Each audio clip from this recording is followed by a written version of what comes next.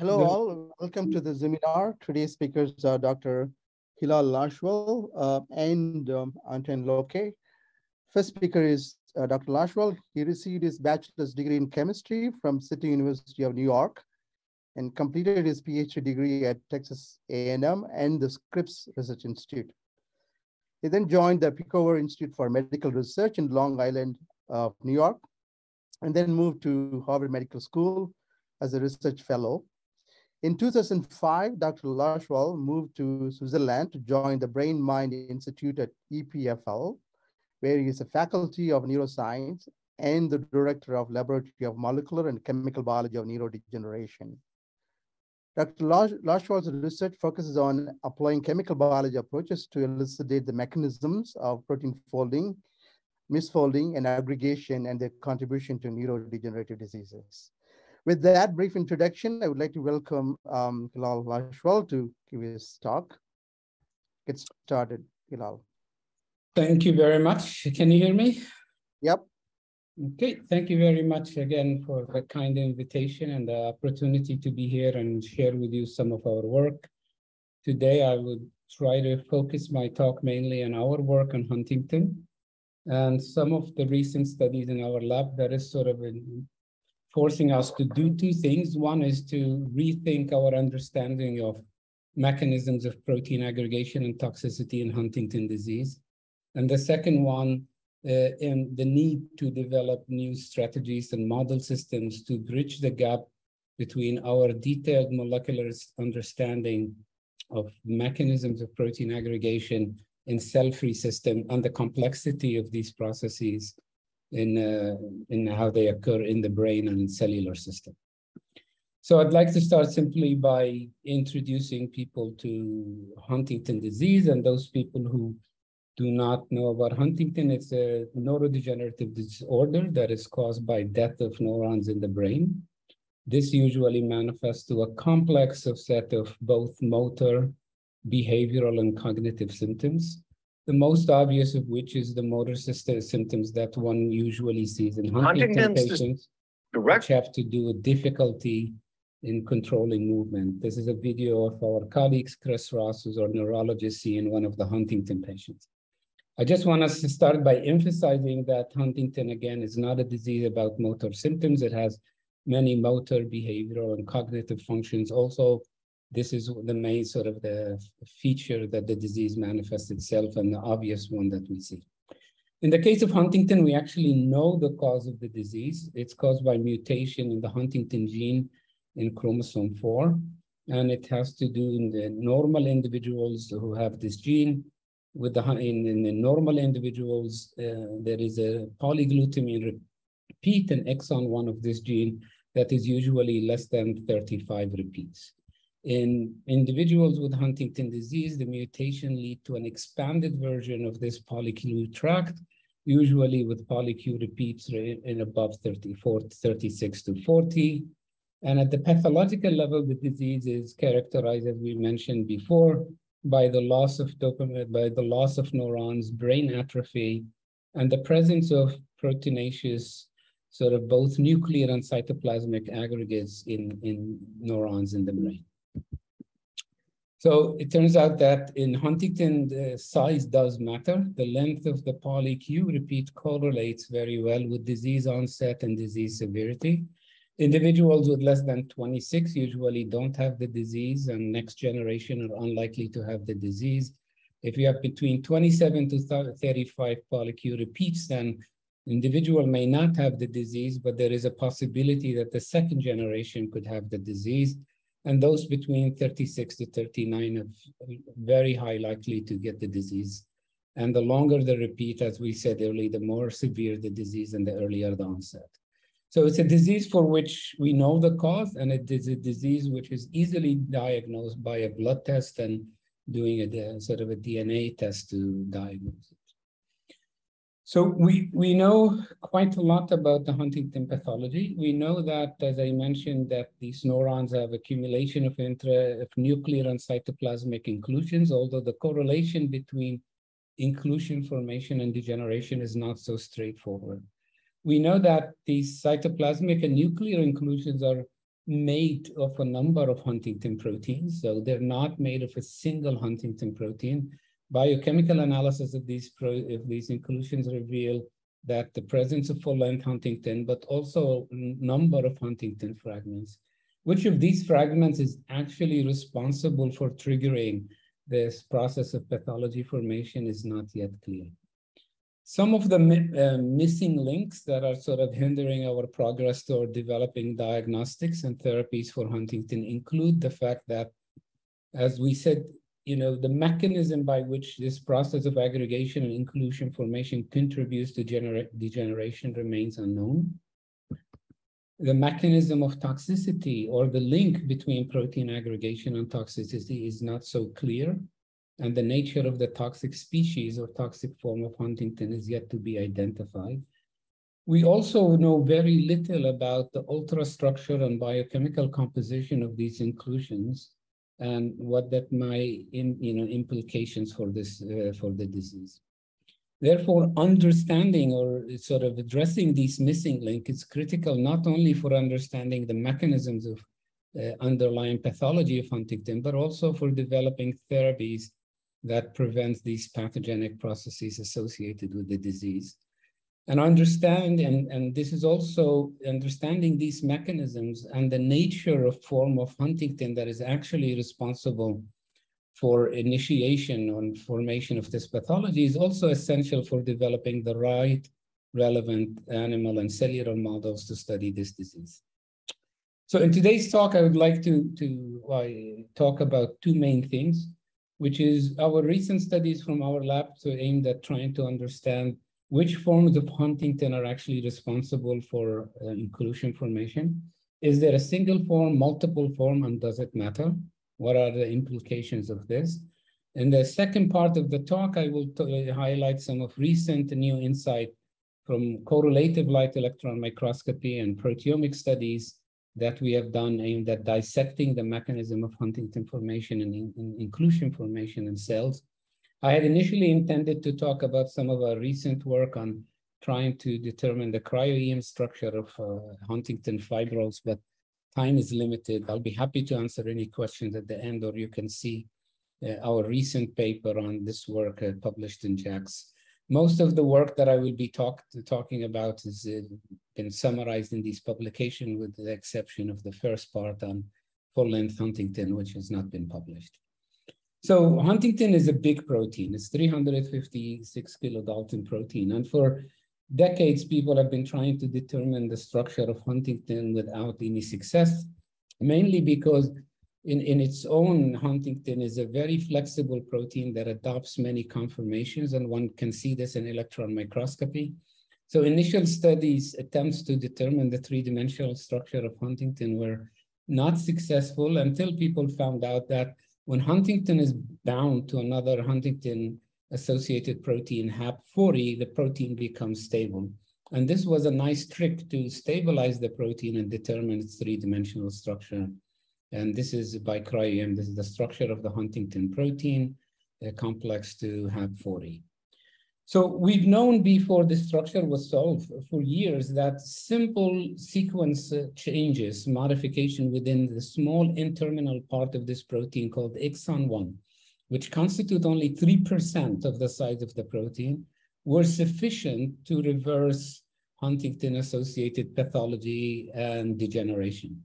Or either increase it in the case of the increasing the polyQ repeat length in Huntingtin was shown to increase inclusion formation and degeneration, whereas post-translational modifications such as phosphorylation at serine 13 and S16 in this small part of the first 17 amino acids was also shown to be sufficient to protect against Huntingtin aggregation and toxicity in animal models expressing the full-length protein. Subsequent studies from our lab and others also showed that PTMs in this region are actually protective in different models of Huntingtin aggregation and degeneration. So the question we've had for years is, we know this, but what we didn't know is, do these changes in this small part of the protein exert their effect at the level of the full-length protein, or only in the poly-Q containing small fragments of the protein. And this has not been addressed for decades. When the cryo-EM structure was solved, we were very excited because we thought we will find the answers from the cryo structure in the context of how do modifications in this region influence the structure of the protein and its behavior. But it turns out that in the structure, this region is flexible and missing. So shown here is the cryo-EM structure of Huntington, and the gray areas reflects part of the protein that sort of represent loops or flexible domains. So we did not learn very much from the cryo-EM structure about how this region influenced the protein. It was thought then basically maybe if you solve the cryo-EM structures of Huntington with different polyglutamine length, we may be able to gain some insight.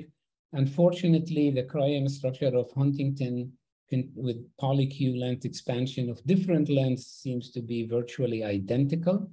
This is the cryo-EM structure of Huntington 17q complex to HAP40, 4060q, and 128q. When we overlay them, you see a very identical structure, suggesting so that domain remained flexible. So what we set out in the lab first to determine is to answer the question, does the full-length protein aggregate on its own? And this work was initiated by Dries, a technician in the lab, and followed by a PhD student, Enzo Moro. So what we did in this context is we generated full-length Huntington protein with poly-Q length, repeat of different lengths, 23q, 48q, and 73, so both below and above the pathogenic threshold.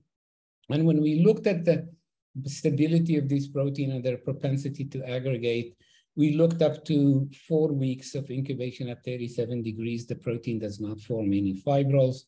We looked at increasing the concentration of these proteins. We get no fibril formation at all.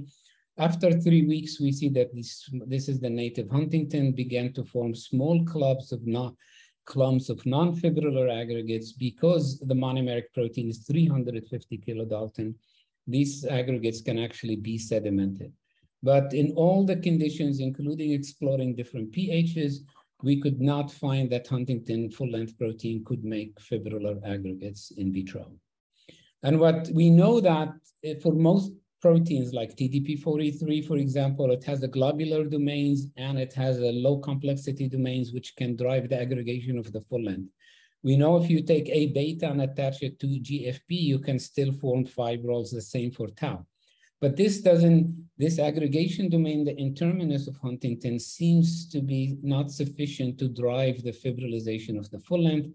And we argue that because of the large size of the protein, there is quite a bit of structural hindrance to form a very tightly packed amyloid fibrils.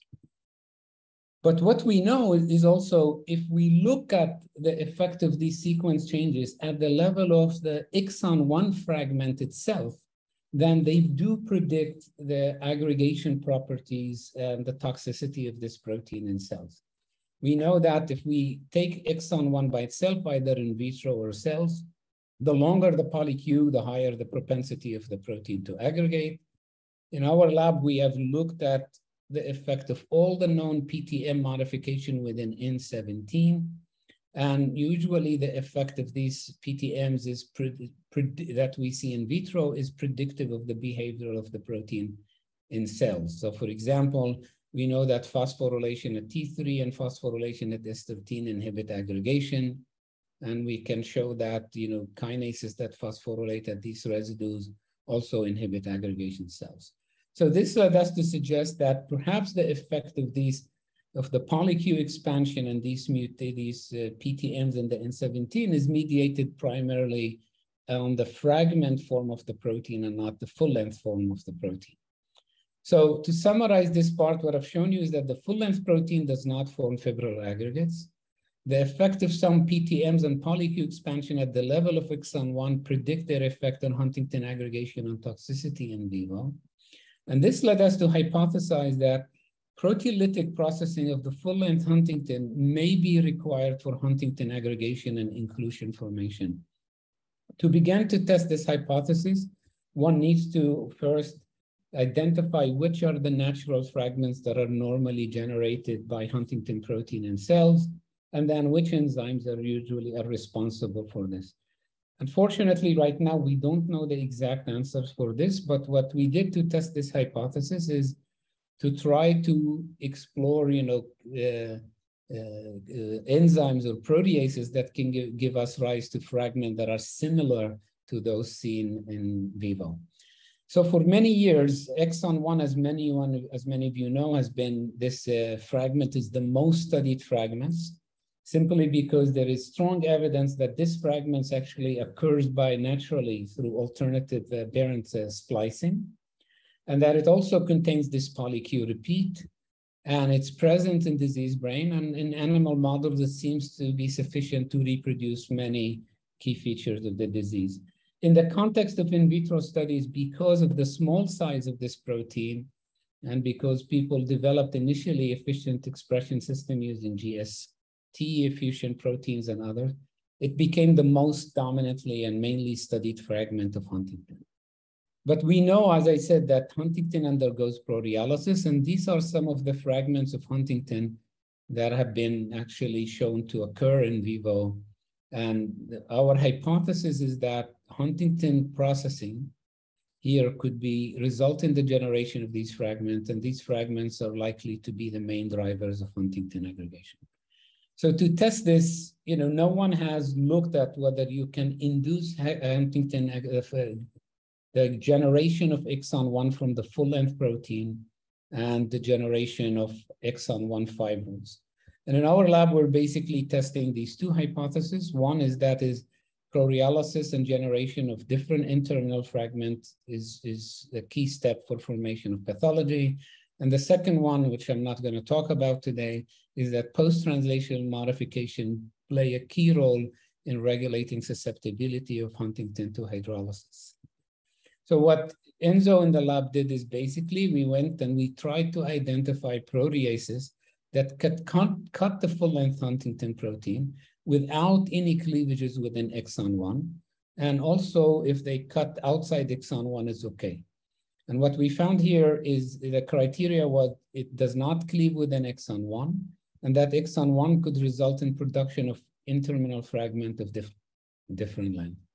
And we found one of these proteases, which is RC, which cleaves right just after exon 1. It also leads the production of a number of fragments at 128 and 167, which are similar to Huntingtin fragments that have been observed in vivo. And therefore, we asked the question, if we take full-length Huntingtin protein, treat it with this enzyme, it will generate these fragments. And then we asked, is this be sufficient? Will we get aggregation of these fragments? And which fragments will lead to the formation of Huntingtin fibrils? This is just an experiment using a wild-type full-length Huntingtin, where you can monitor the cleavage of Huntingtin by RC over time. And what you could see is that quickly within the first hour, we see the generation of a number of fragments that becomes later dominated by these N-terminal fragments. And you see the gradual buildup of exon 1 after 1 hour. And these fragments decrease over time. So when you monitor this reaction by electron microscopy, this is what you see. Of course, in the beginning, you have a mixture of different fragments. So early on, you don't have the generation of these N-terminal fragments. You have mostly globular structures. At time 4 hour, where you have a mixture of both N-terminal fragment and exon 1, we began to see this non-fibrillar aggregate, we believe are composed of longer N-terminal fragments. And if you wait longer after exon 1 is formed, then wait 24 hours, then you can find the formation of fibrils. This is the first time that exon 1 fibrils are generated through processing of the full-length Huntingtin protein. Therefore, we can establish this proteolysis as a potential mechanism for generation of Huntingtin aggregates. Now, as I mentioned, there are different number of fragments that have been observed for Huntingtin in vivo, but the aggregation properties of these fragments have not been investigated because they're very difficult to express and purify and handle. So Dries, Raja, and Iman in the lab set out to explore the mechanism of aggregation of these different fragments in vitro. And I'm here summarizing this result. This work is summarized, is presented, this Jack's paper we published last year. And what you could see is that when you have exon 1 of the Huntingtin protein, it aggregates very rapidly in vitro and forms mainly these single short fibrillar structures. If we go to a longer fragment of Huntingtin, we extend this by about 15 residues to Huntingtin 104. It does not affect dramatically the kinetics or the morphology of Huntingtin aggregates. Now, if you start to go to longer fragments, 140 and 171, where you have this, part of a globular helical repeat domain, now we see a dramatic change in the type of aggregates that are formed. We see instead of these single filament, we see these bundles of aggregates that tend to pack together. So what Raja and Iman did is they set out to dissect the mechanism of how these large aggregates form. And what they showed basically is that at very early time point, these longer N-terminal fragment Huntingtin 71s self-assemble into these globular structures, and then goes on to form these very diffuse structures where you can see the proteins are beginning even to line up to form fibrils, but they don't form smooth fibrils. However, over time, what you see is that emanating from these sort of amorphous type of or less ordered structures are fibrils that emerge and grow sort of on the surface of these aggregates, which then have a very high tendency to self-associate. And when we try to understand the mechanism of this, we believe that this initial part could be driven by sort of a phase separation related event. And the mechanism the model we proposed in the case of the longer fragment, that the aggregation is actually driven by this globular domain and not by this poly-Q or N17 domain. And this leads to the clustering of Huntingtin, which then the poly-Q and NC17 undergo conformational change and begin to self-assemble at the end of these, giving to these emanating fibril structures. So the idea here is that this process is initiated by the globular domain rather than the poly-Q domain.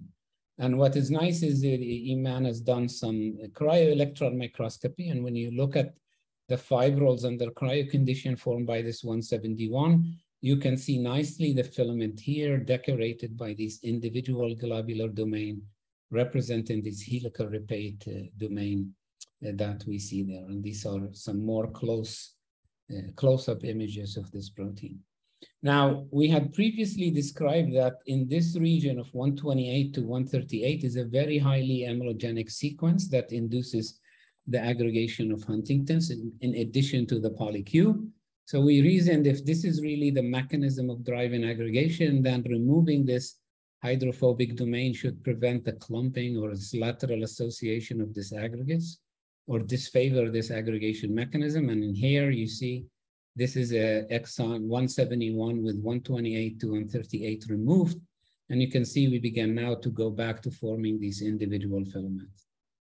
The second experiment to test this hypothesis was if we add simply this globular domain of 105 to 171, we should be able to compete for these interactions and prevent the aggregation of this protein. And what you see here is a dose-dependent inhibition of the aggregation of 171 by this globular domain 105 to 171.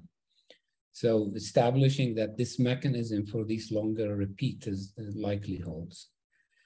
Now we tried to look at the aggregation of other longer repeats, 586, for example, and when we study these different fragments in cell, we could never in our hand get this 586 larger N-terminal fragment to form inclusions, especially nuclear inclusions in neurons.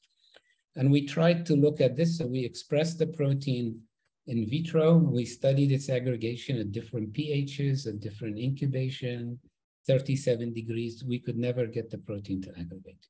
It turns out that if we play with the phosphorylation state of this protein by inducing hyperphosphorylation at 3 to 4 sites, that the protein can begin to aggregate. And now we can see the formation of these protofilaments and fibril-like structures. And in some conditions, we can see the formation of these single and twisted helical filament by this full-length protein. So why I'm saying this is, to summarize this part, what I'm trying to show you here is that the mechanism, not only the kinetics of aggregation is different for the different fragments, but also the mechanism of aggregation is different. Which part of the protein is responsible for initiating the process is dependent on the N-terminal length. And for example, in the case of exon 1, we have two different proposed models now, one where aggregation is driven by N17 or the aggregation of the polyQ domain.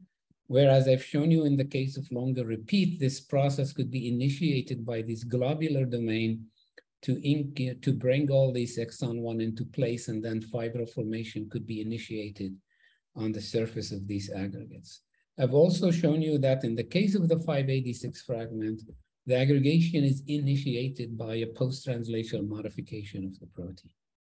So to summarize this part, what I hope I've been able to convince you is that the sequence outside the polyQ domain could play an important role not only in the initiation of aggregation, but also in determining the aggregation pathway and the final morphological and structural properties of the aggregates.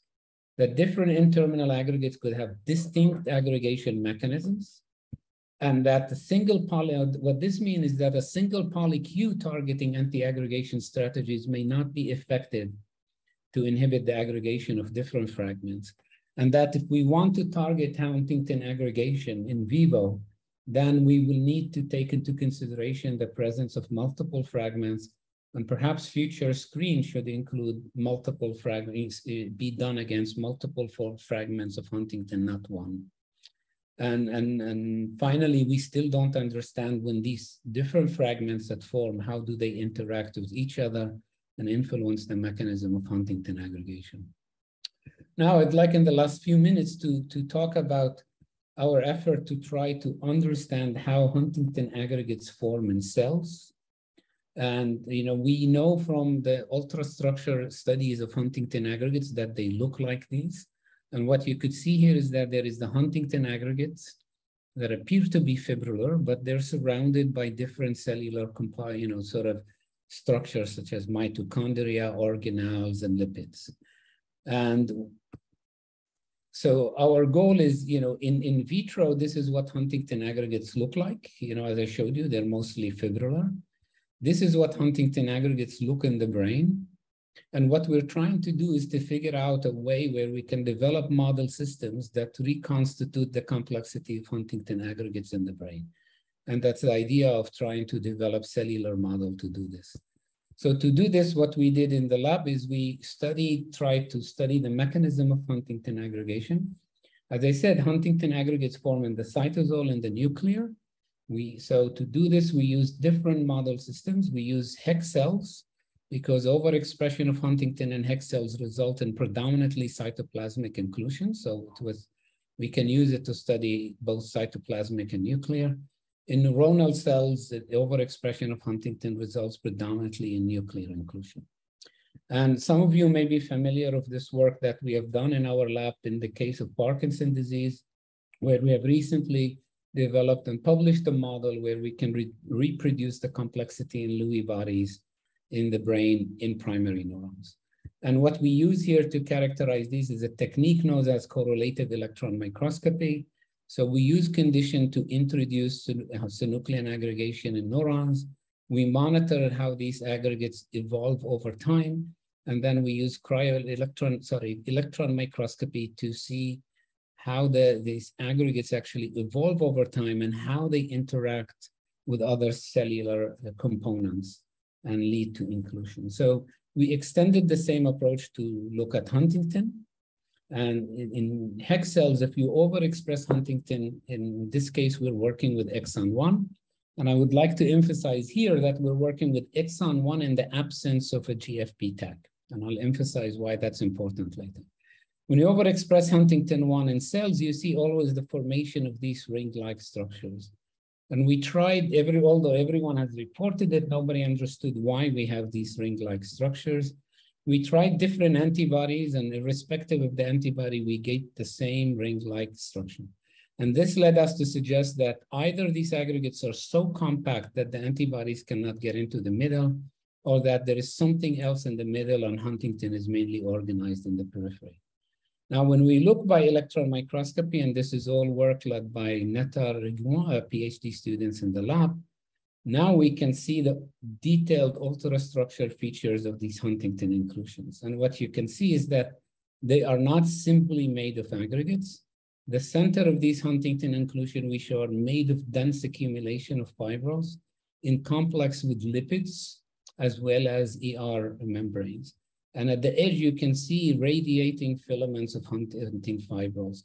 So this ultrastructure organization clearly explains this sort of immunohistochemistry pattern we see in cells.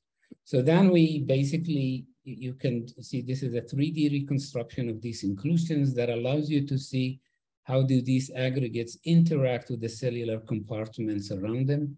And you can see that the formation of these aggregates are surrounded by these ER structures. So there is an mitochondria in the vicinity. And so these inclusions are not only made of fibrils, there is hundreds and hundreds of proteins that are there representing different cellular pathways and cellular compartments that are there. So this shows that similar to what we see in Parkinson, the process of inclusion formation is distinct from that of aggregation. So there is Huntingtin aggregation, then Huntingtin inclusion formation, which appears to be a much more complex pathway. We tried to do functional studies to see how these inclusions influence the cellular function. We did see an increase in ER exit site remodeling, which suggests that this process could contribute to ER Golgi secretory defect. In the case of mitochondrial function, we see an increase in mitochondria fragmentation and mitochondria respiration, which we believe represent an adaptive mechanism to generate sufficient energy to cope with this unfolding response. In the case of these hex cells, we actually don't see quite a lot of cell death. So the formation of these inclusion may either degenerate, cell death take long time, or that they could actually, constitute an adaptive response. We tried to look at the effect of the polyQ length and the ultrastructure properties of the inclusions, and we do see a big effect. You see, this is a 39Q. We form mainly compact inclusions that are similar to the core. We don't have these radiating periphery. It could also represent an early stage where this is a late, secondary phase of growth in the case of the 72Q.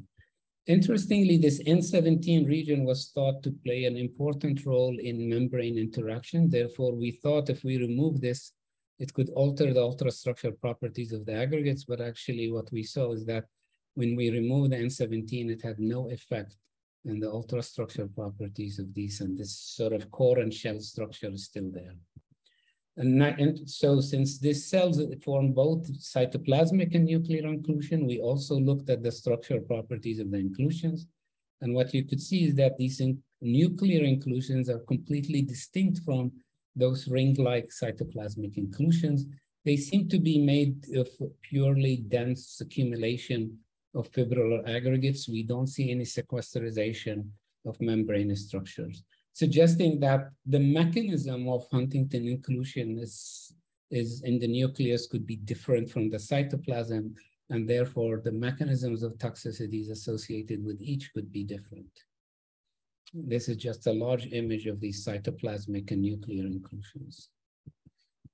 So what we think is happening in terms of in cells is that you have the aggregation of mutant Huntingtin, which form these dense accumulation that constitute of fibrils that represent the core of the structure. And then these aggregates began to grow on the periphery through growth of the fibrils by monomer addition. They began to interact, they're much more loosely, and they're able to interact with proteins and membranous structures, leading to the formation of these complex inclusions that we see. We believe that this first phase is most likely driven by phase separation, because as you can see here, it's a very fast process. It's a process, if we transfect these cells and then nothing happened up to 24 hours, and then it's a very fast where you see nearly complete depletion of all soluble protein when the inclusions here, form. And what the implications of this is that one thing I wanted to say is that if you use a GFP protein this process does not occur. And I'm not going to explain that a lot. Let's talk about this a lot, but what we notice is that if you use GFP fused, Huntingtin fused to GFP, then the type of aggregates you form are mostly fibrillar in nature, resembling those we see in vitro, and do not reconstitute the complexity of inclusion formed by the naked protein. In the Nature Communication paper, we have detailed comparison of proteomics and toxicity studies, and we can show that these have distinct interactome, proteome composition, and toxicity. Therefore, when you use GFP fused to Huntingtin, you're able to reproduce Huntingtin fibril formation, but not Huntingtin inclusion formation, okay? The implications of our work is that most effort have focused initially in trying to target the early pathway, which is to block the aggregation of Huntingtin. And what this work and the interaction with these proteins and cellular sequestration of a lot of functional protein suggests that this growth phase of the nucleation and that nucleation inclusion maturation may constitute another important step that can be targeted. So what about nuclear inclusion? And I'll finish with these couple slides. We tried to study the structure of the nuclear inclusions. We did this in primary neurons. If we express exon 1 in primary neurons, we can see the formation of inclusions over time. The size of these inclusions tend to increase over time. And basically, you can see that this is more large inclusions forming at day 7 and day 14. And in this case, we see a direct correlation between inclusion formation and toxicity. We see an increased toxicity in neurons under condition where these inclusions are formed. So we tried to look at this by electron microscopy. And what you could see here is basically that we can electron microscopy reveal structure that look very similar to what we see of nuclear inclusions in the Huntington brain. They appear to us very fibrillar, but very difficult to decipher. So this is why we did cell tomography with Sergei Nazarov in the lab. And when you do this tomography, you begin to see the fibril architecture. And to make it easy for you to see, this is what Huntingtin nuclear aggregates look like. You can see that they're made primarily of fibrillar aggregated form of Huntingtin.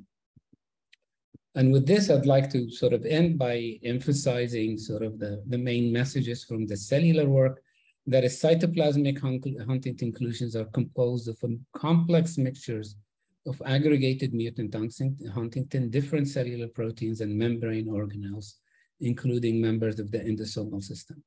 That nuclear and cytoplasmic inclusion exhibit distinct biochemical composition and ultrastructural properties, suggesting different mechanism of aggregation, inclusion formation, and toxicity, and that these differences in the cellular environment and interactome could influence the mechanism of aggregation and possibly influence their contribution.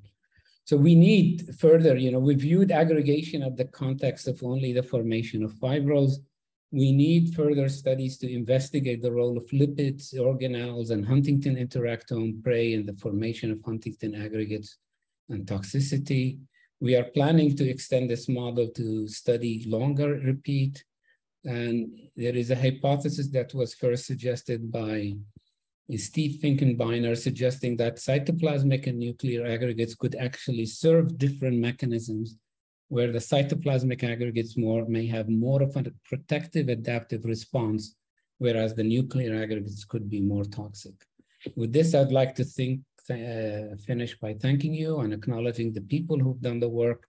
I've sort of mentioned their names. So a lot of the work on the N-terminal fragment was done by Raja and Iman and Anas, Nathan with the help of Anlor and other postdocs in the lab, Niran, Johannes did a lot of the work on the cellular models. Dries and Enzo from the lab did all the work with the full-length Huntingtin, and we're grateful for all the help from the bioimaging facility and our collaborators in looking at functional effects of Huntingtin aggregation and ER stress, Hisso, Farhan and his lab, and thank you for your attention. Thank you very much for a great talk, Hilal. Let me quickly go through the questions in the Q&A folder. There are 2 questions already. From Goming, what are the relative populations of different fragments in cells? will that vary from patient to patient? Yeah, actually, this is a fantastic question. And the answer is we don't know. We're actually, started a project with Richard Fall in New Zealand because he has a very nice collection of brain to remap the distribution of Huntington species in different brain regions. And this has not been done. This is a big problem. We focused on exon 1 because of the alternative splicing hypothesis and because it's easy to make. But we know that, for example, 128, 171, 586, all these fragments exist. The relative distribution of these in the pathology is not known. The relative distribution in different brain regions is not known. We hypothesize that relative distribution could actually partially explain the clinical heterogeneity of the disease. So the answer is we don't know, and we need to know, because it's only through knowing that we can develop the right models to study this disease. Okay, so connected question is, will a longer fragment be transformed to a shorter one by protease during the fibrillation process? Yes.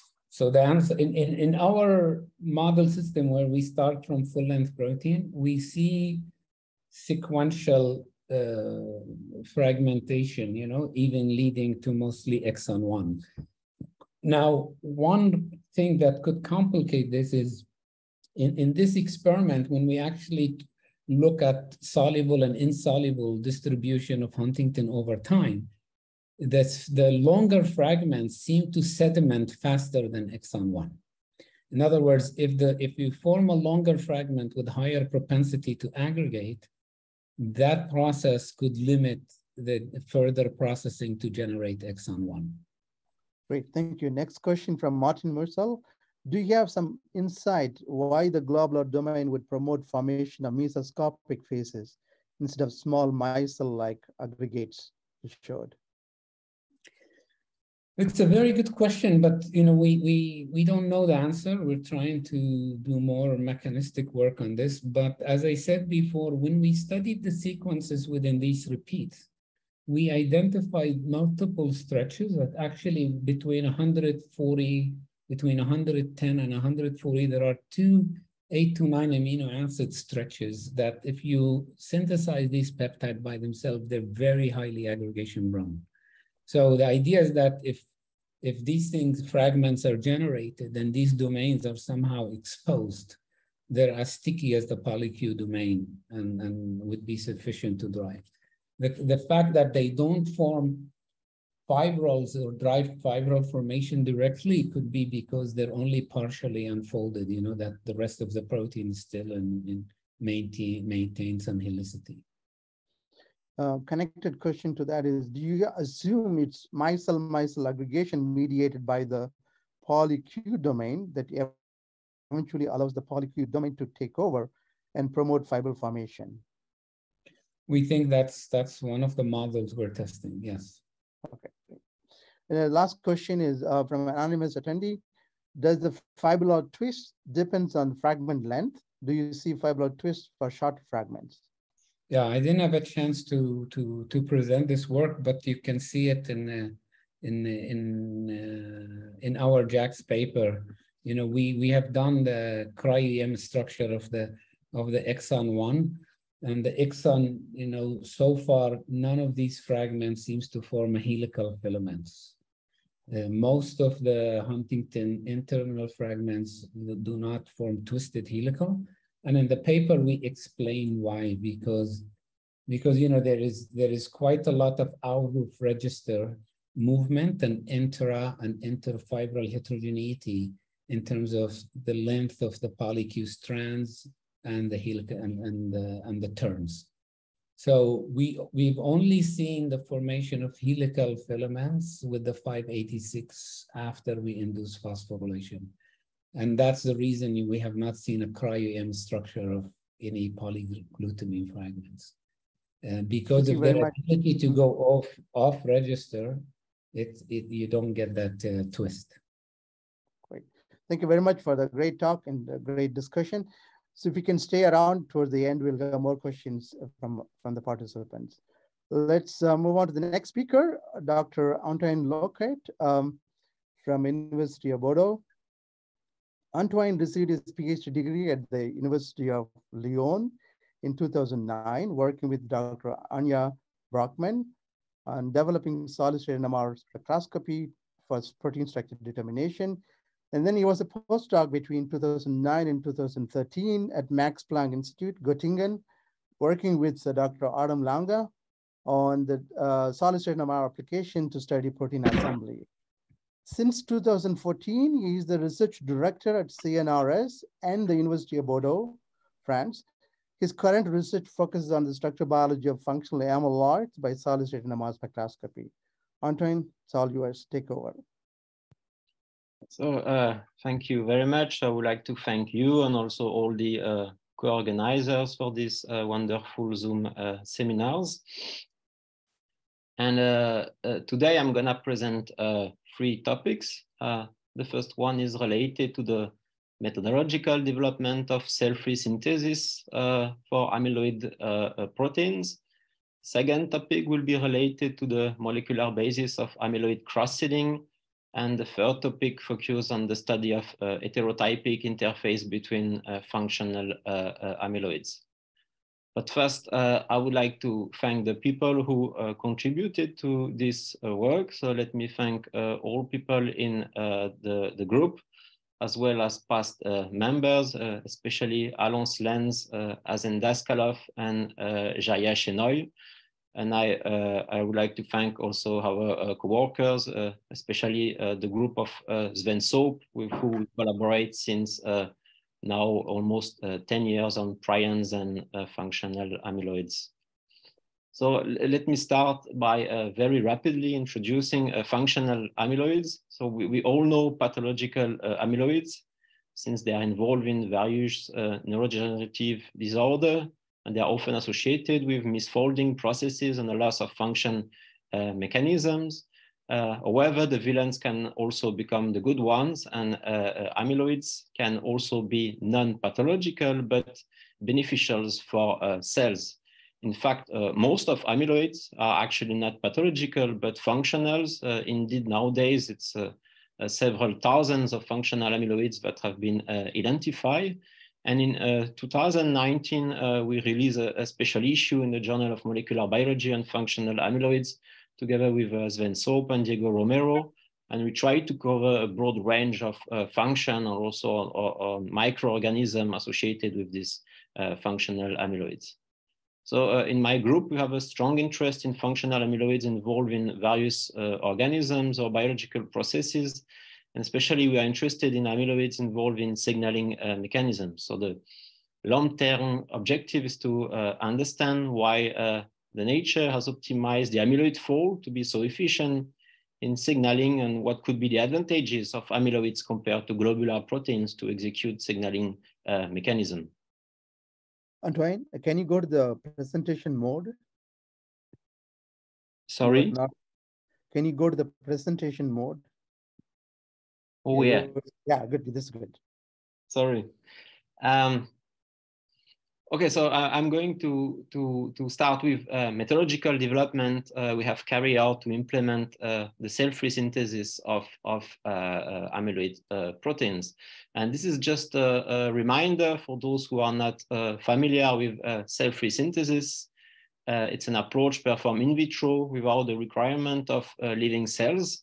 In turn, transcription and translation processes are achieved in a mixture composed of cell extract, supplemented with amino acids, DNA, energy regenerating system, and so on to achieve the in vitro expression without the cell membrane physical barrier. And this approach can be very powerful for NMR studies because isotopically labeled amino acids can be added to the mixture to obtain selective labeling. So cell-free approach have been implemented for solid-state NMR study during the last decade, mostly to study membrane proteins that are especially difficult to express in E. coli. Okay, so actually, why do we want to implement and develop the cell-free synthesis of amyloid proteins? Well, that's because sample preparation for amyloid proteins is still very challenging. As an example, in my group, students spend easily 50% of their research time to perform a sample preparation. It's time consuming and it's still technically very difficult. And because the production yields are usually low, and this protein also aggregates into inclusion bodies during recombinant pattern expression. So we need to isolate them from the inclusions and also to solubilize and also to perform additional purification step. And on top of that, also some amyloid domains, especially the small amyloid domain, can also be cytotoxic for bacteria. So usually when you talk to biochemists about inclusion bodies, they will tell you that they hate inclusion bodies because it means that you need to use biochemical denaturation and also refolding to get you protein assembly.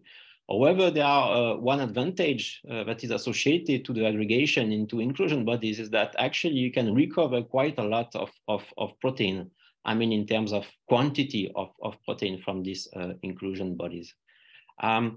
So we have implemented the cell-free synthesis for amyloid proteins by adapting protocols developed and based on the dialysis between a feeding mixture and a reaction mixture. So we tested our approach using the prion-forming domain of HETES, which is a fungal prion that form amyloid fibrils, and I will come back to the biology of this system later during my presentation. So what was quite surprising for us was the almost spontaneous aggregation of the expressed protein inside the cell-free mixture. Here what you can see is an electron micrograph of HETES fibrils obtained directly inside the reaction mixture.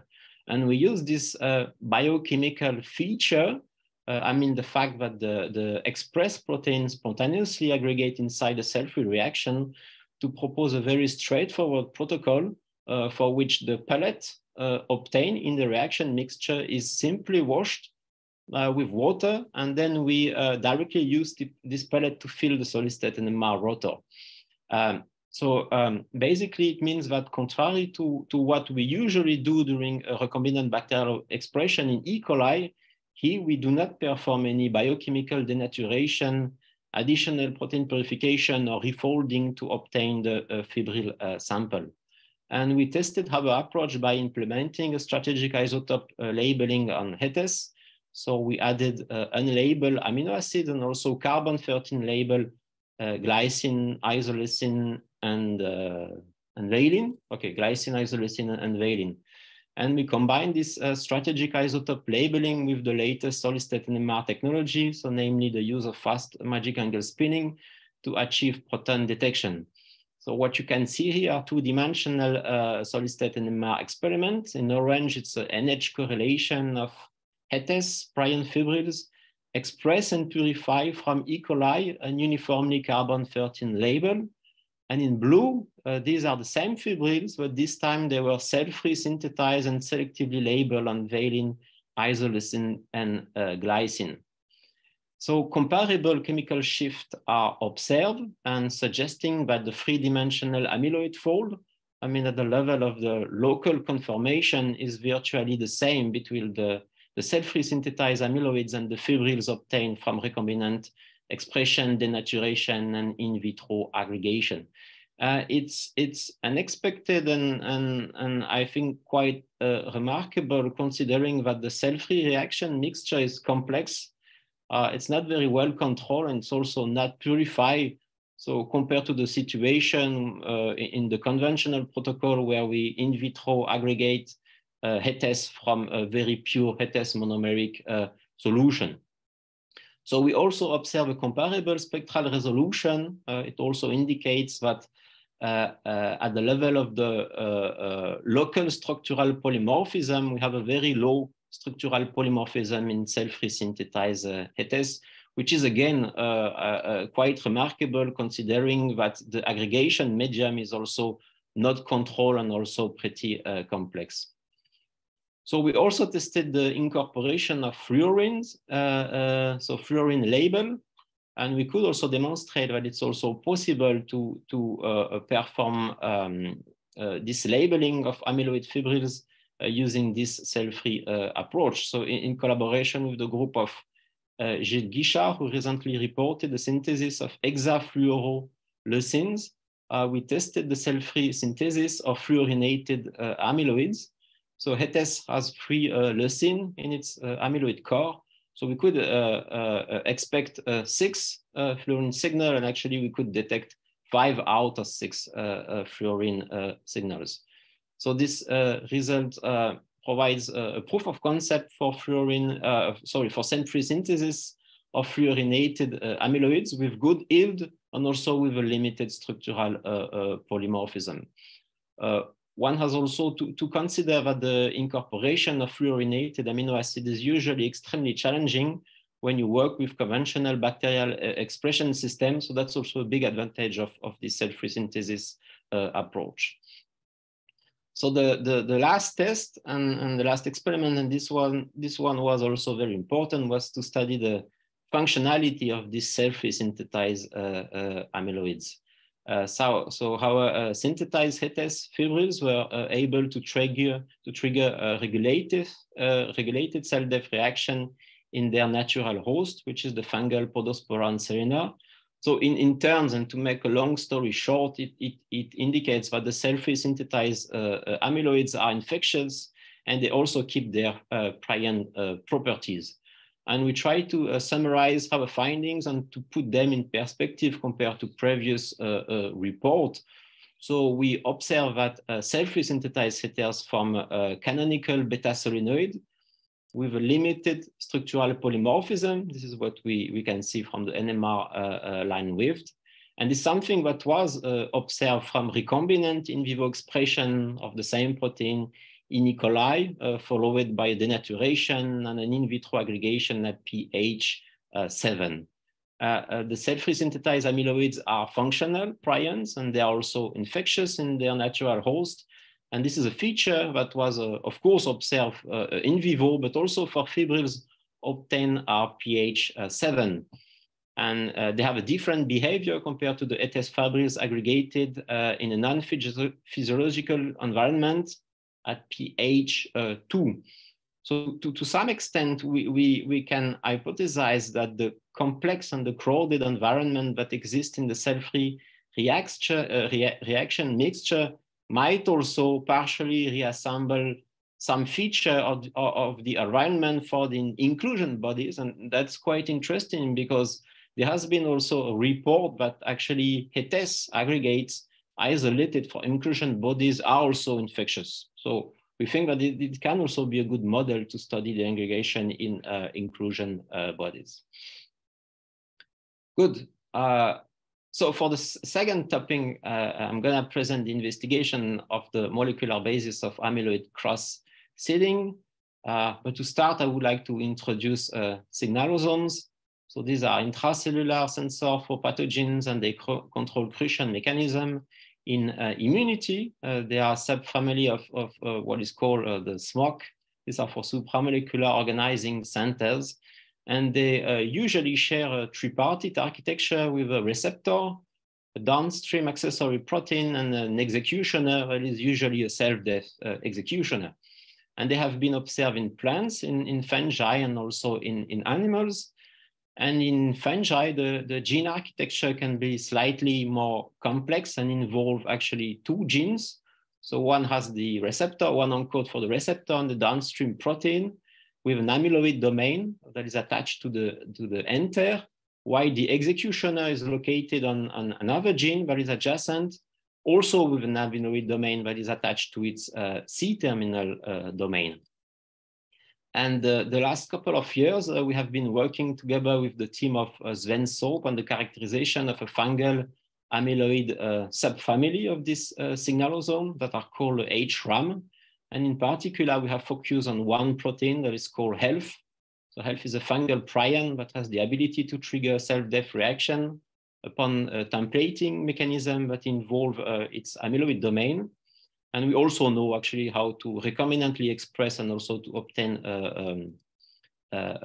beautiful fibrils from HELF.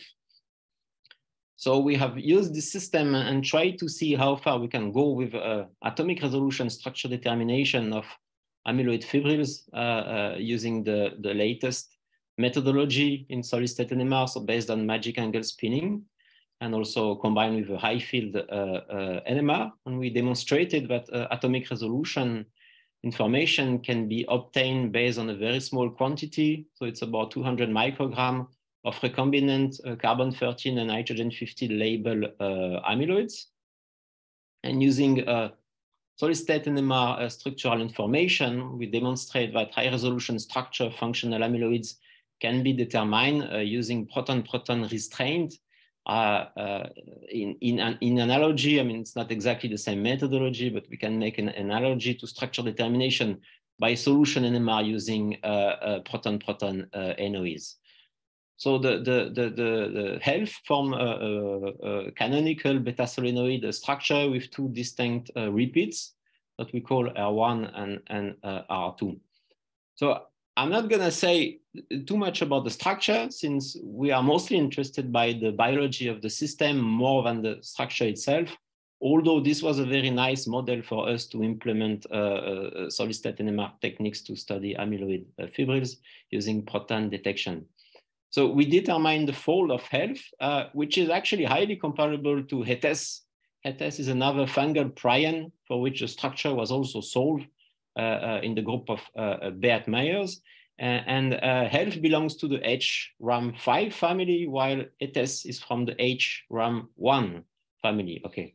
And a very interesting observation is that the two sequences only share a 17% sequence homology, while when comparing the structure, they share the same, virtually the same backbone amyloid fold.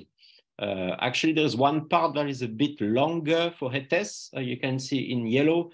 That's just because there is an unstructured loop between the two repeats that is longer in the case of HETES compared to HELF.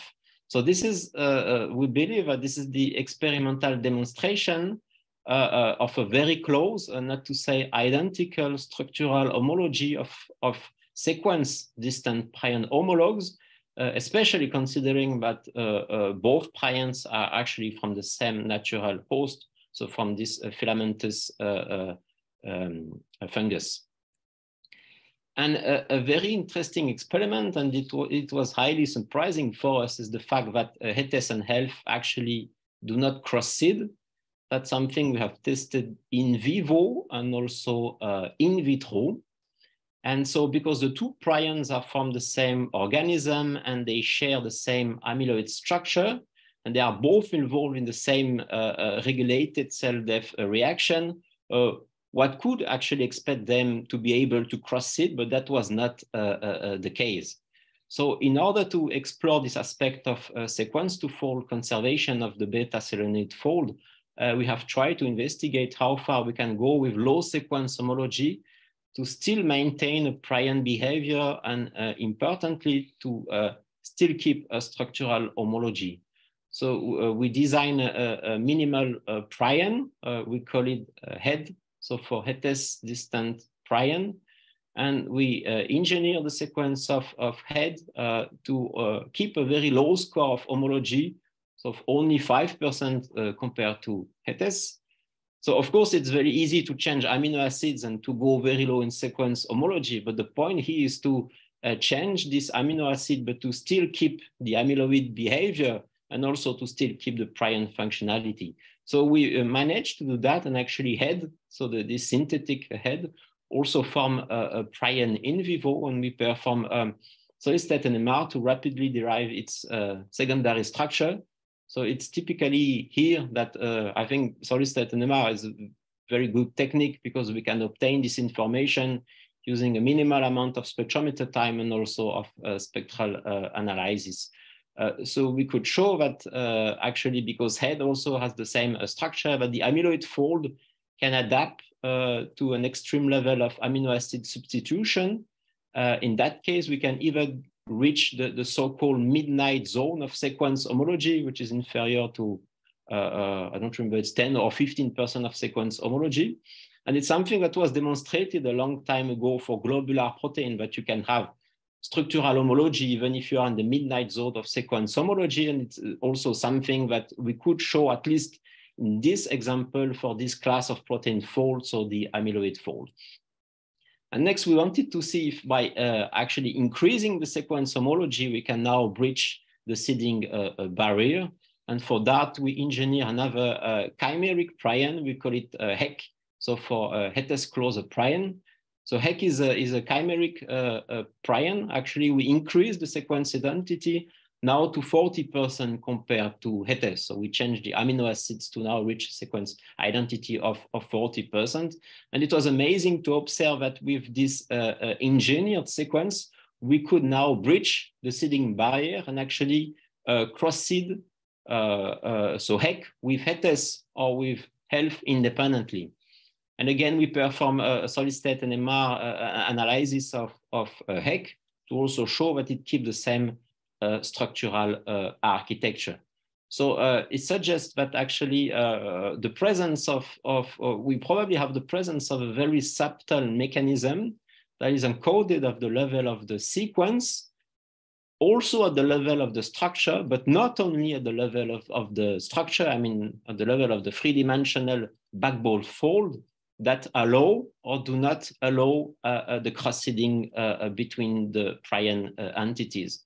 And that's an aspect we want to explore further in the future by engineering more sequences to try to rationalize actually the specificity of this cross-seeding between amyloids.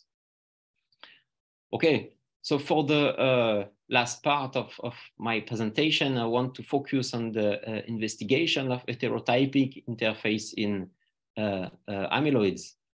And so I go back to this beta solenoid fold that is made by the supramolecular arrangement of two repeats. These are called R1 and R2. So it's the case in health, but it's also the case in hetes. And as I mentioned earlier in my presentation, there is another amyloid domain that is also encoded by the adjacent gene. So the protein is called NWD2, and to make the story more simple, its amyloid domain is called R0, in analogy to R1 and R2 that is present on hetes. And back in 2015, we used specific isotope labeling to investigate the secondary structure of R0 fibrils, but at that time we didn't manage to get its high resolution structure. Actually, at that time, we use a peptide synthesis to obtain the amyloid domain because it's a pretty small amyloid domain. So since 2015, we have been working a lot on this system, and we now develop a new strategy which is based on the design of chimeric entity. So in this case, we design a single gene encoding for two prion-forming domains called R2 and R2. And we incorporated in the sequence an unstructured region between the two amyloid domains. And actually using this trick, I mean, that's a biochemical trick, we could recombinantly express and purify the chimeric R0, and surprisingly, the amyloid fold was quite robust. And this chimeric construct also behave as a prion in the fungal host. And it also gives high quality, very high quality solid-state NMR data. Actually, it also demonstrates that this chimeric construct, I mean, the way we design it, it didn't induce a local polymorphism. So we use this entity actually to solve the high resolution structure of R0 amyloid fibrils, again, using solid-state NMR. So it forms a beta solenoid with a well-defined hydrophobic amyloid core. And so this approach to use a chimeric construct was indeed very efficient for us because we could produce recombinant R0 from E. coli and also label the protein with carbon-13 and nitrogen-15 isotope. And this would have been very expensive, not to say impossible to do, using solid phase synthesis of the short amyloid domain. So the approach was so efficient that we also used it to design a chimeric construct to study at high resolution the heterotypic interface between R0 from NWD2 and the R2 domain from HETES. So now we produce a single protein with a sequence that encodes the two amyloid domains. And again, we put an unstructured loop between the two domains. Again, here it was quite fascinating to see that this heterotyping chimeric construct also behave as a prion in Podospora and Seminar. And we solve the structure of this R0, R2 construct using solid state NMR. And here there's another spectroscopic advantage of our approach is that we can actually derive the natural intermolecular interface between R0 and R2. So they come from two different proteins. That's because, and that's let's say the beauty of this trick. That's because the intermolecular interface is actually derived from the intramolecular interface between the two domains due to this sequence design. So it's actually much easier for us to determine intramolecular interface compared to intermolecular interface, because then we would need a much more sophisticated isotope labeling strategy to do it. So the big picture of this project is to be able to propose a model for amyloid-based templating mechanism. So in this model, NWD2, and so via its amyloid domain R0, would aggregate into beta solenoid and then recruit HETES and establish a specific heterotypic interface, so between R0 and R2, and this will trigger the assembly of HETES. So we're able to generate a high-resolution model of the complete fibrils. So using the high-resolution structure of HETES, the high-resolution structure of R0 we solve, and also the HETES NWD2 interface we also use using solid-state NMR. And you can see here this structural model of the NWD2 HETES fibrils. And actually, that's an approach we are currently investigating in the context of other functional amyloids, especially functional amyloids found in bacteria. Okay, so that's what I wanted to say today. So a few points I want to discuss as a conclusion. So we demonstrate the sin-free synthesis of amyloid proteins for application in NMR-based structural biology. Quite interestingly, we observe that for this system, so for HETES, we have a spontaneous aggregation in the cell-free reaction mixture. So we were able to obtain fibrils directly from the mixture without further denaturation or purification. And we show that this approach is very beneficial to introduce strategic isotope labels such as carbon-13 or also fluorines.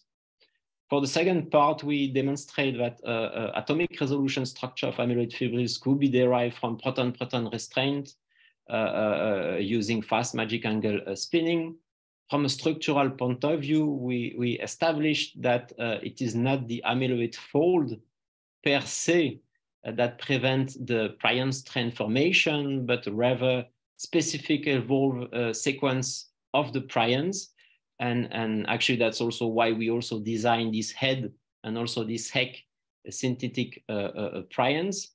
And we could also show that despite low or very low sequence identity, two prion homologs can adopt the same backbone structure, but surprisingly, they also do not cross-seed. And from, let's say, a more biological point of view, it suggests that natural prions, because these are natural prions, are evolutionarily polished to prevent structural plasticity and strain formation, because this structural polymorphism might compromise the advantageous seeding barrier. So there must be a subtle mechanism that is coded at the level of the sequence, also at the level of the three-dimensional fold, but as I say, not only at the level of the three-dimensional fold that will allow or that will not allow the cross-seeding between two prion entities. And for the last topic, we develop an approach to get high-resolution structural information using solid-state NMR to derive the heterotypic interface between two functional amyloid domains. Good, and thank you very much. Thank you very much, Antoine, for the excellent talk. While we are waiting for questions, please post your questions in the Q&A folder, or raise your hand. We'll enable you to join the panel. So Antoine, in your second topic, proton-based distance constraints, I think, and the FAST-MAS, do you exactly accurately measure the proton-proton distances, or you are assuming the short, medium, long range distances? Well, actually, so what we have done is we use a range. Actually, okay. we didn't use the intensity. I mean, because we think that was not enough precise. So, you know, in solution NMR, it's possible to make different categories depending the intensity of the NOEs. Here we actually only use a range. I don't remember, but it's like from 2 angstrom to 6 angstrom. I don't remember exactly. I think just because right now it's still very difficult to use the intensity of the NMR peaks to derive more precise distance restraint. Yeah. Great. Another technical question is in a F19 NMR, the 1D NMR spectrum you showed for isoleucine, I think, CF3, 6 fluorines, but you saw 5 peaks. Do you expect to resolve all the peaks, and why is that? Is it frozen or what? So, I mean, there are 3 leucine in the hydrophobic core, so okay. We also believe that they are rigid. So 3 times 2, it means we expect to have 6 peaks. I think probably due to some issues with the resolution, we think that 1 peak is actually, I mean, it's just too broad, and then 1 peak is just this additional peak is also in this range. I also want to mention that due to technical issue, we have recorded fluorine NMR without proton decoupling, just because on our probe we can or do fluorine detection or proton detection, but we cannot do both. So probably if you apply high power proton decoupling, we should get also better resolution and maybe see the 6 peaks if they are isolated and if they have different chemical shift. So this is under 60 kilohertz or 100 kilohertz? 60 kilohertz, yeah. Yeah. Okay, are there any other questions from the panel? Yes, I have a. Can you see me? Yeah. No. Yeah. We can. Okay, I have just a comment for Antoine and a question for Hilal. The comment for Antoine is that sequence, we know that it is not so strictly related to structure. This is true not only for amyloids, but also for globular proteins. Just to present an example, ubiquitin and SUMO, they share only 15% of sequence similarity, but they are over impossible 3-dimensional structures. So this is quite normal in nature. Next, I have a question for Hilal, and my question is HTT full length or fragments of the HTT protein a substrate of proteasome? In other words, is it known whether this protein is present as polyubiquitinated forms in inclusion bodies?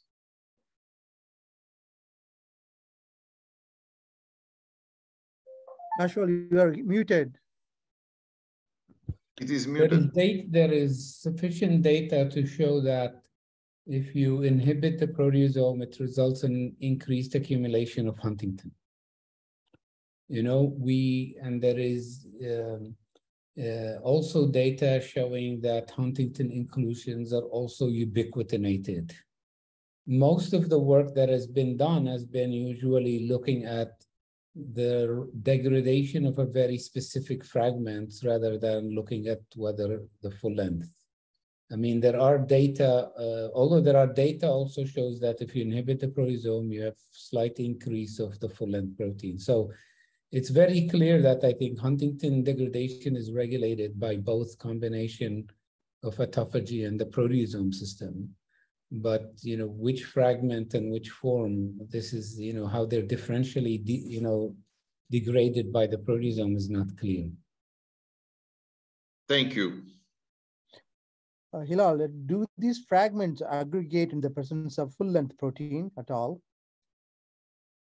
Yeah, I think this is what we tried to do in this experiment, right? We tried to generate, because most of the time they've been studied alone, and we tried to see if we generate them from the full length under controlled condition, but mimicking what would happen in the cell. Yeah. So now you have a mixture of full length, we have a mixture of fragment. To be fair, to be honest, under the condition we're using where the fragment is degraded rapidly, so we're actually moving now to try to do this in cells with controlled release of the different fragments, and to be, some sort of a spatial and temporal control to be able to validate this hypothesis in a cellular system. But we think they do because Huntington, we also think that Huntington in, the interaction with its natural substrate, binders like HAP40 could influence this process. So it could be that the ones that are not bound to their substrates are the ones that are more susceptible to proteolysis. We don't know because, as you saw from the cryo-EM structure, that part of the protein remains flexible despite in the complex and with the different polyQ. But in the cellular environment, it may still develop a different folded structure, or interact with different domains or with different protein. That's why I think the right way to test these ideas is now to take this concept into cells and neurons and test it. Thank you very much. Magda, do you have any questions? You're muted. Magda, you're muted. I have only kind of one to Hilal, more for clarification. The beautiful tomography pictures which you showed of the inclusions, are they? Can you kind of tell us again in what type of cells did you use? So all the images of inclusions, as I showed, the cytoplasm. First, we looked at cytoplasmic and nuclear inclusions in HEK cells. Oh, so it's okay. So the first part was in HEK cells, and in HEK cells, because we wanted to study inclusions by the same protein in two different compartments in the same cell under the same conditions, right? And so those were actually not tomography. Those data were correlative light electron microscopy. And the technique is usually, you use antibodies or fluorescent labeling to identify a specific cell or a specific inclusion. And then you're able to take that same cell or inclusion and look at it by EM to correlate it. The one where we showed tomography is looking at the video is looking at Huntington inclusions in neurons. The last part of the talk was nuclear inclusions in neurons. And I think this is, the previous images, as I showed, suggested some sort of a filamentous structure, but they were never very clear. But our data suggests, again, that's in the nuclear Huntington, they're predominantly fibrillar aggregates. So these neurons, they were transfected with Huntington? We use one of your fragments. We use lentiviral mediated overexpression of exon 1. Okay. All the cellular models I presented were with exon 1 Huntington. All right. Okay. Yeah. Thank you so much. That's really helpful.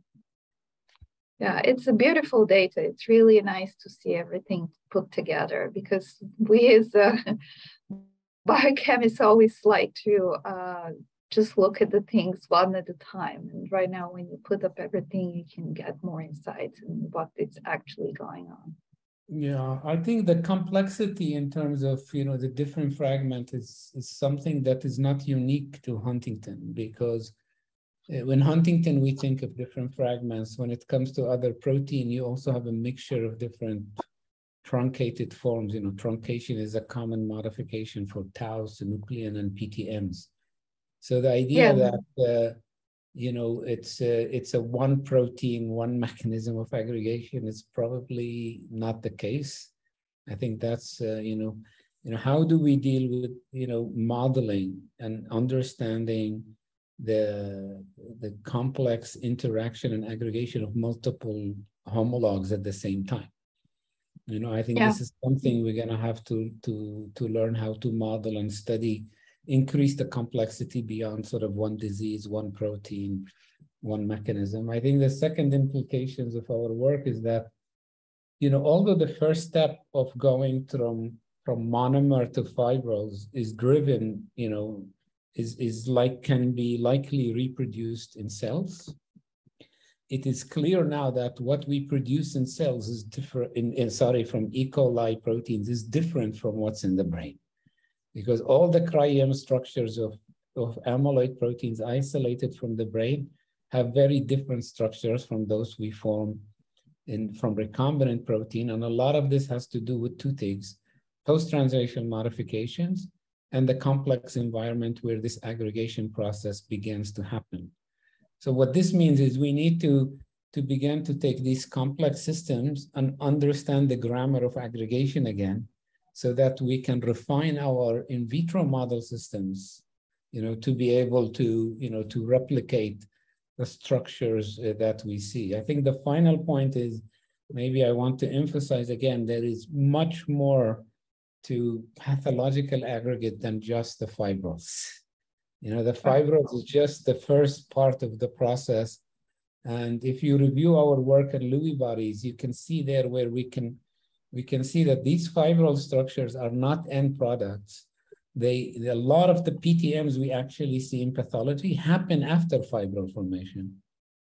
And they get significant remodeling, and they interact with other cellular component and lipid to form the inclusion. So the inclusions is a complex mixture of the aggregate plus everything, many other things that are in the cell. And I think if we began to study aggregation in terms of a process, not individual entities, we can begin to explain a lot of the discrepancies that we see between what we observe in vitro and what's in the human brain. Yeah, I entirely agree with you. It's but this is of course quite challenging to account for all the components and stuff. But it's the way the thing should. I always say that the answer is, by embracing complexity.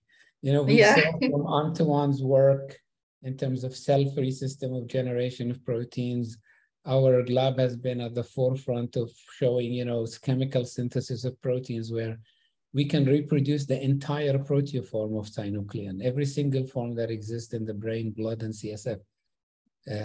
We now have cellular models that allow us to see this complexity. So I think it is complex, but if we begin to embrace and approach that complexity, it's tractable. The other option is to stay doing what's simple, but it's not, doesn't recapture this process. The way I see it is we need to deconstruct this complexity, learn from it, and go back and improve the sort of our simple systems to be more relevant to the biological process. Because ultimately, we need these cell-free systems to understand things at the structure and sequence level. There are a lot of, and even, there are a lot of things we cannot do in cells, we cannot do in vivo, but we need to bring these in vitro systems to be closer to what's happening in the brain in this case, in case of these diseases. And I think it will be possible. No, that's really a great idea. Thank you. So there are no other questions. Thank you both very much for great talks and great discussion. I really appreciate taking time out. I think there was a question for Antoine. Oh, there's one question here. Okay. Aphrodite. From Ada, a question to Antoine. Which are the earliest interaction mediating cross-seeding with your chimeric constructs?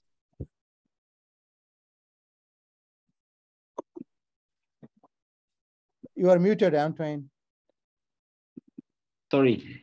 I say it's a very good question. I'm not able to answer just because we look at the final state which is the cross-seeded amyloids. When you know you already have a huge network of hydrogen bonds. So I mean, solid-state NMR is not the technique to answer this, to respond to this question, because we look at the final product that is already well formed. So we cannot say what are the key residue that maybe start to interact together before forming this very stable interface. I guess molecular modeling might maybe help to be able to analyze what are the first step of this event. All right. So with that, thank you both very much. Thank you for having us.